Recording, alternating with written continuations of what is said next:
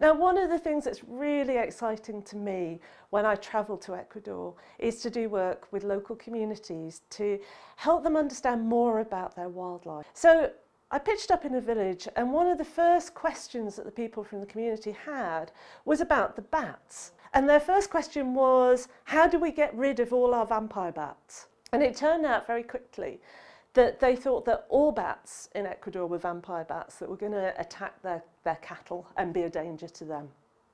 So what we did is we got some nets, and I thought, I know what I'll do.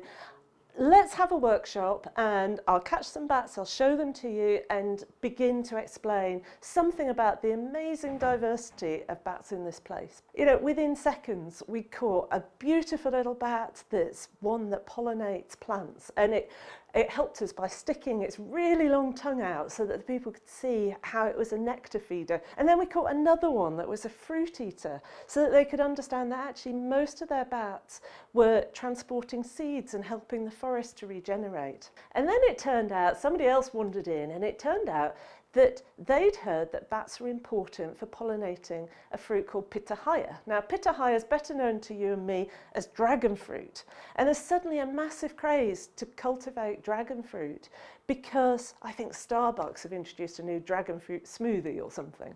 So anyway, everybody's growing pitahaya, and it turns out that pitahaya needs bats in order to pollinate it, and some people weren't having good harvest because they didn't have enough bats. So in the course of a few hours, this conversation had changed from one guy telling me, oh yeah, I burn the bats when I find them in a building, you know, they just set fire to them, through to, wait a minute, how can we actually encourage bats in our area? How can we get more of them? Because now we can see that they're important for the crops we're trying to produce.